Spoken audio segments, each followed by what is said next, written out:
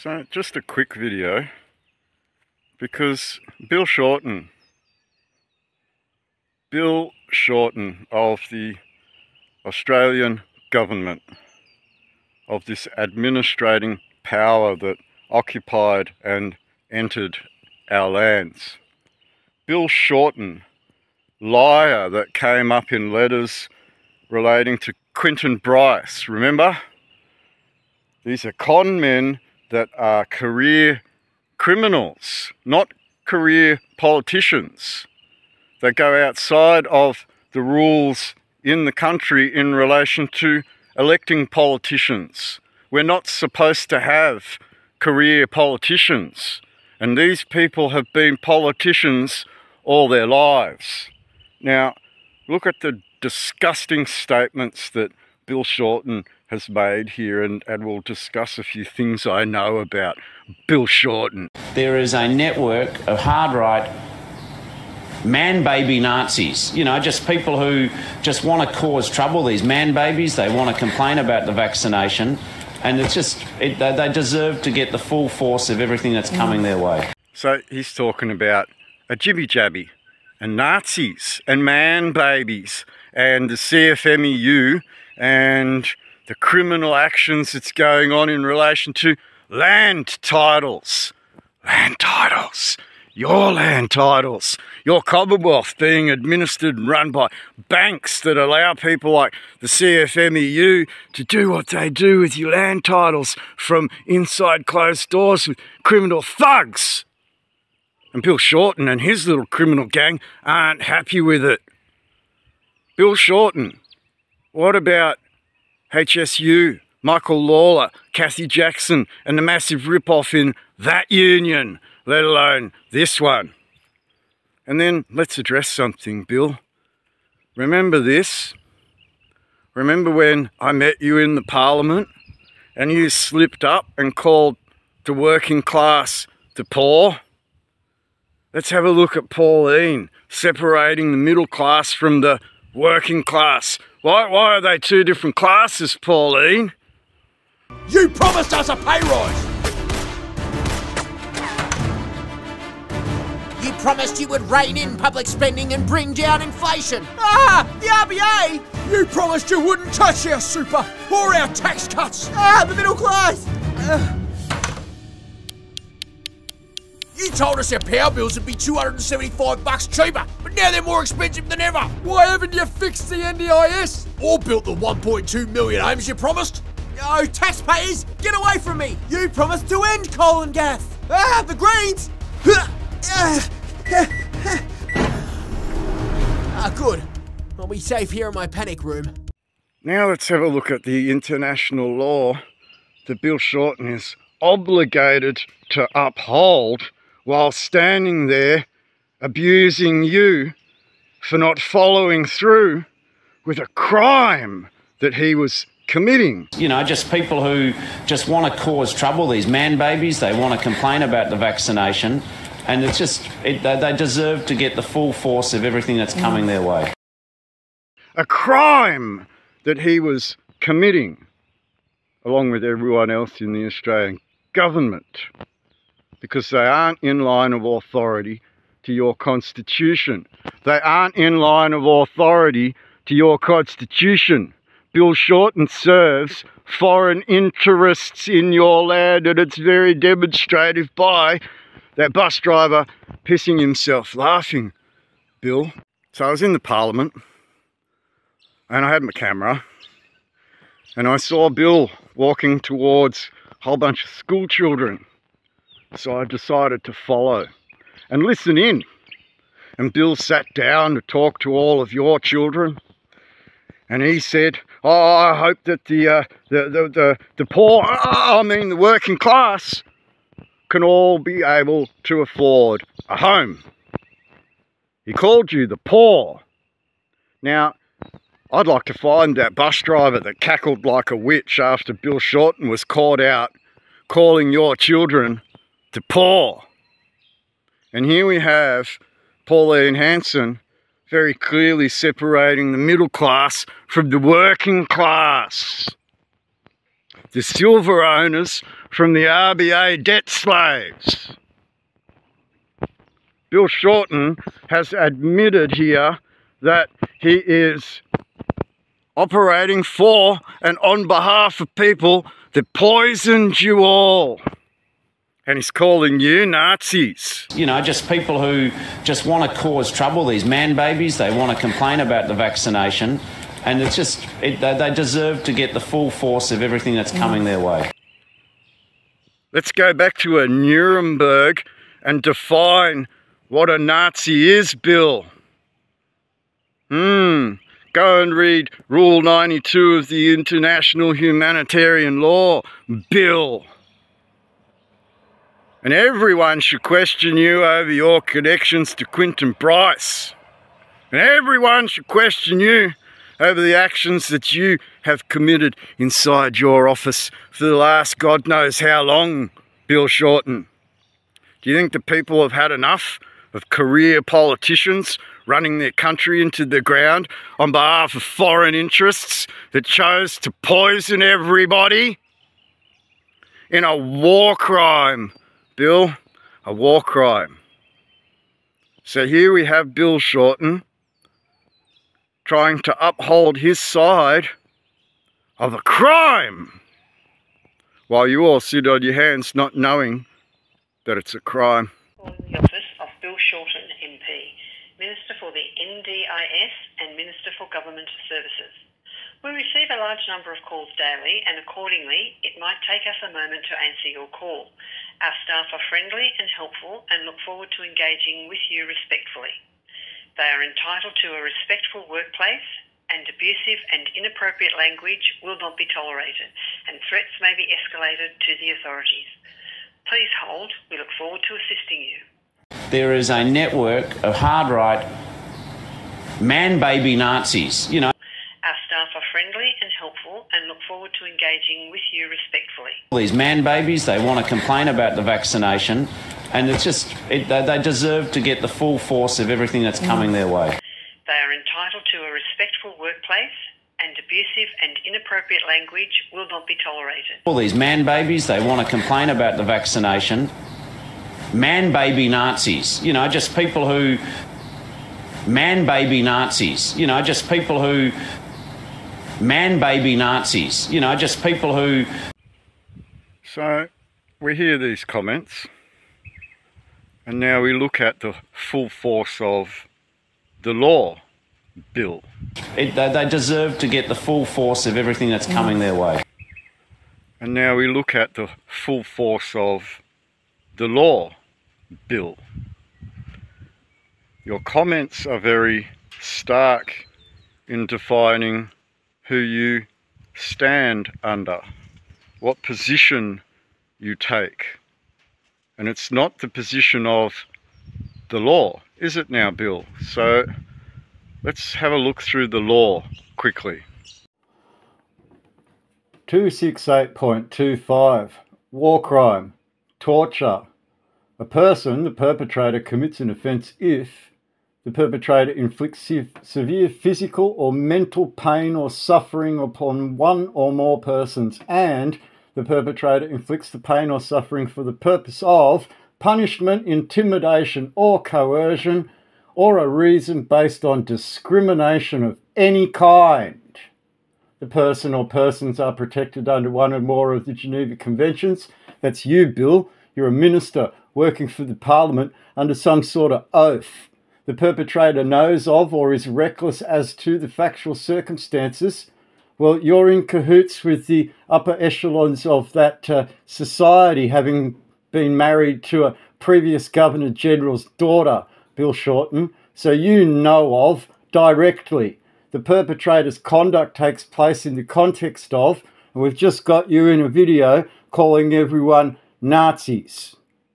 So would that constitute an offence, Bill Shorten? War crime, inhumane treatment. A person, the perpetrator, commits an offence if the perpetrator inflicts severe physical or mental pain. They're all Nazis, aren't they, Bill? Or suffering upon more than one person. The persons are protected under the Geneva Conventions. So I think you're obligated to those Hague and Geneva Conventions, Bill. And the perpetrator knows of or is reckless to the factual circumstances. Again, you're married to a previous Governor General's daughter, Bill Shorten, so you know of very directly. The perpetrator's conduct takes place in the context of. You are treating people inhumanely by calling them Nazis while pushing upon them. War crime, biological experiment. A person, the perpetrator, commits an offence if the perpetrator subjects more than one person to a particular biological experiment. Experiment. We call that under emergency procedures, right? An experiment. The experiment seriously endangers the physical or mental health or integrity of the person or persons. The perpetrator's conduct is neither justified by the medical, dental or hospital treatment of the person or persons, lockdowns, mandates, or persons, nor carried out in the interest or interests of the person or persons, mandates, lockdowns, jobs, losing your employment. That's not in the interest of anybody. The person or persons are protected under one or more of the Geneva Conventions, and as we've discussed, you already know, and your conduct in your audio and your demonstrated actions could prove that you're complicit in a biological experiment just by your very own words. Willfully causing great suffering. The person, the perpetrator, commits an offence if the perpetrator causes great physical or mental pain or suffering to or serious injury to body or health of one or more persons. Excess deaths. Bill Shorten. The person or persons are protected under one or more of the Geneva Conventions, and you know of, and the conduct took place in the context of your audio that you published on TV. And this is very stark revelation, Bill. This next one's interesting, Bill, because that criminal magistrate, David Halpin, sent me to a jail for recording in a courtroom without actually finalising a trial. So this one's very interesting, considering that the New South Wales Magistrates Court did this to me. And then those UN inspectors that came to visit those facilities where you tried to poison me inside those facilities, let's go on to the next one, because that's pretty serious offence too, Bill, and it's not going away anymore. It's actually coming for you. Denying a fair trial. The person, criminal magistrate David Halpin, committed an offence when he deprived me of a fair and regular trial by denying me any of the judicial guarantees referred to in paragraph B. The judicial guarantees are those defined in Articles 84, 99 and 105 of the 3rd Geneva Conventions and Articles 66 and 71 of the 4th Geneva Convention. The persons are protected under one or more of the Geneva Conventions and under Protocol 1 of the Geneva Conventions, and the perpetrator knows of, well, he's a magistrate, and he was totally reckless in the way that he did his trial. And to the factual circumstances, well, he ignored the facts and pushed his ideology on the court instead of dealing with evidences that were put before the court in a full and concise manner that established that the person or persons are so protected, and the perpetrator's conduct takes place in the context of and is associated with an international armed conflict. Well, you are a militarised occupying power under a foreign oath, a foreign crown and a foreign entity that is not in lineage of your Anzac, making you an occupying and administrating power in the Commonwealth of Australia and therefore obligated to the Hague Conventions. Shall we ring DFAT and ask them, Bill? This then leads to unlawful confinement. The perpetrator unlawfully jailed me and continued to confine me to a certain location called Cessnock Jail, where the United Nations inspectors tried to go and investigate New South Wales facilities for the very actions that you did to me after I entered that jail. The person or persons are protected and the perpetrator knows of, and the conduct takes place in the context of. And this is the reality that I put on the courtroom record before David Halpin, to watch all this sovereign citizen ideology come out of the New South Wales police force and the State Protection Squad, including that cretin down at Fixated Persons, Matthew Reason, criminal police officer of the New South Wales police force, who committed acts against international law as well. There is a network of hard-right man-baby Nazis, you know, just people who just want to cause trouble, these man-babies. They want to complain about the vaccination, and it's just, they deserve to get the full force of everything that's coming their way. So I don't want to go on for too long in this video, but you can see very clearly that the people inside this Australian government, not the parliament, the government, right? We're talking about the Governor-General, the Prime Minister's office, and the executive branches found in the Federal Executive Council. This is where the head got replaced and Gough Whitlam got removed from office, remember? Someone kicked Gough Whitlam out and installed their own executive branch power. And that executive branch power is a foreign interest, a foreign power.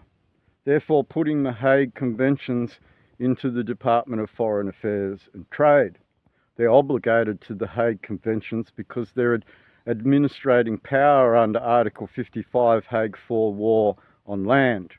And this puts them in a situation where they are in an international conflict as administrators of your country, committing international war crimes from their Office of Administration. And this is becoming very, very clear now. And I'd like to advise all of you that we aren't going away. We grew to the point where we established the facts on the table and no one has been able to rebut them. And Ann Toomey is deleting comments. Rob Sudi is constantly trying to argue with you, pushing all of this legislation on you, all of this statutory requirements that aren't actually common law of a state.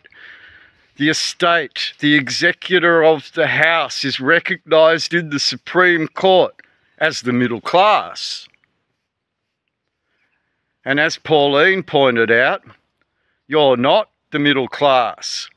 You're the working class. And as Bill Shorten commented while in the Parliament, the working class are technically the pauper, the one that owns nothing.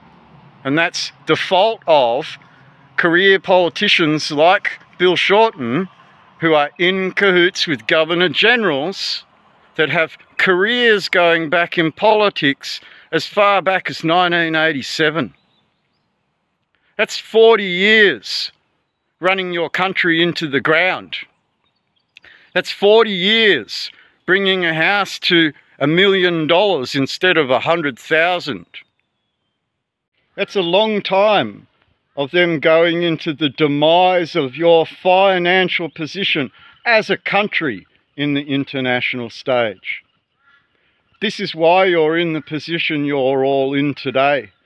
Because of men like Bill Shorten, criminals who have careers of over 40 years in politics, in cahoots with the upper echelons of the Governor-General's office, where the dark side, the ones that jailed McBride, the ones that did the Brereton report to excuse the command from any sort of responsibility for their actions in Afghanistan and elsewhere.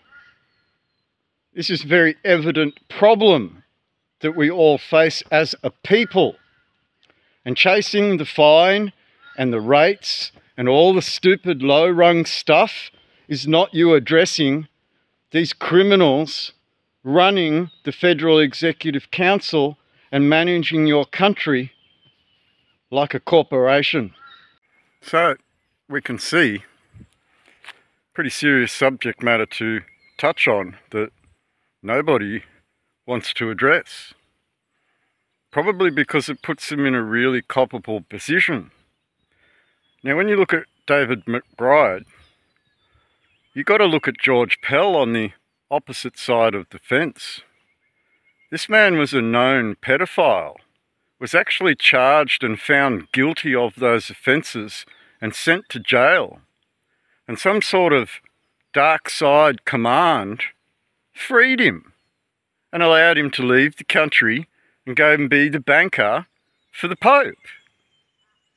And on the flip side, someone that came out and spoke about the dark side in your government, creating international war crimes across an international stage, got thrown into jail and treated like the enemy.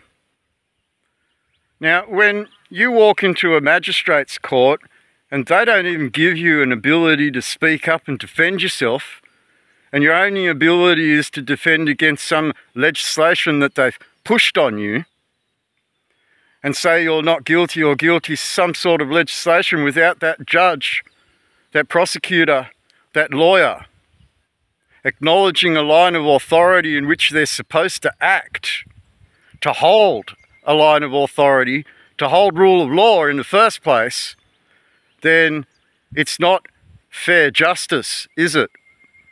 And that's a war crime in itself.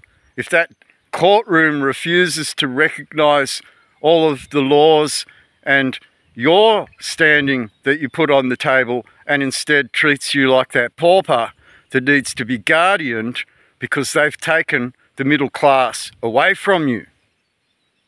This is very demonstrative of the last few years of your country.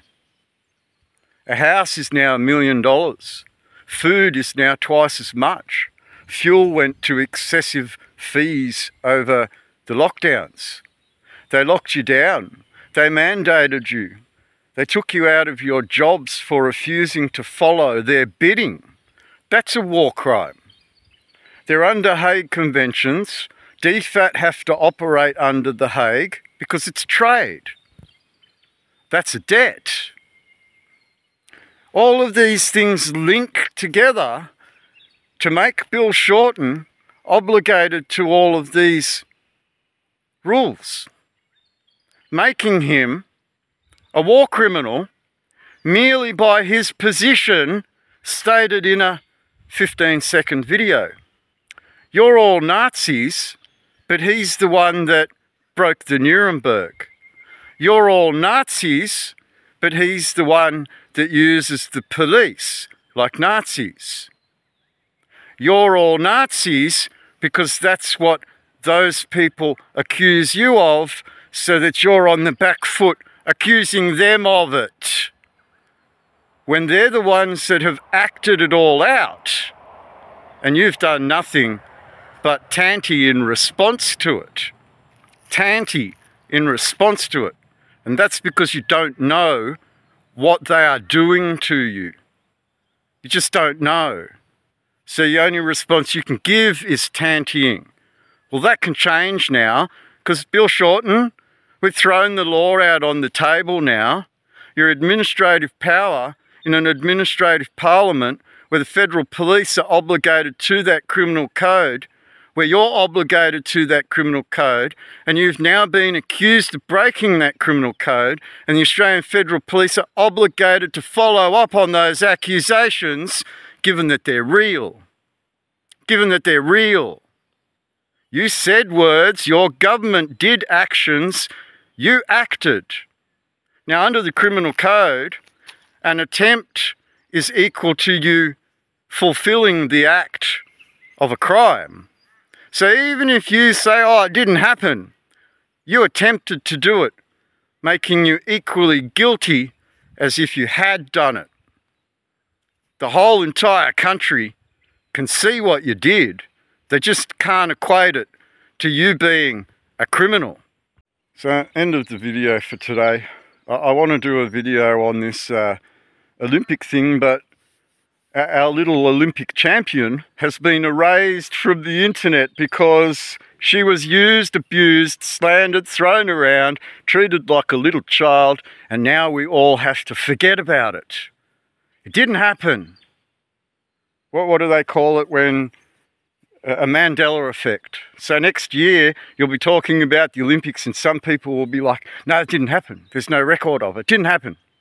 Mandela effect. There's a very good example of how they Mandela you. Now there's a Disney Mandela effect going around at the moment about some star guy, blah, blah. I'm going to point something else out to you. The current Disney has never used old Disney's logos. So when you ask current Disney to say, have you used this type of logo? They will go, no. Their corporation and their rights management doesn't have a right to use what was old, so they created something that was new. And when you asked them, they said, no, we've never used that one because it's true. I want you to think about just that at the end of this video, because these people lie to you constantly, erase what they've said, and then you're on the back foot. And here we have Bill quite openly being caught out, calling you all Nazis, when you're the sons of your Anzac that went to war against that stuff. Well, I hope that you've been having the time of your life. Just remember, you gotta always think twice.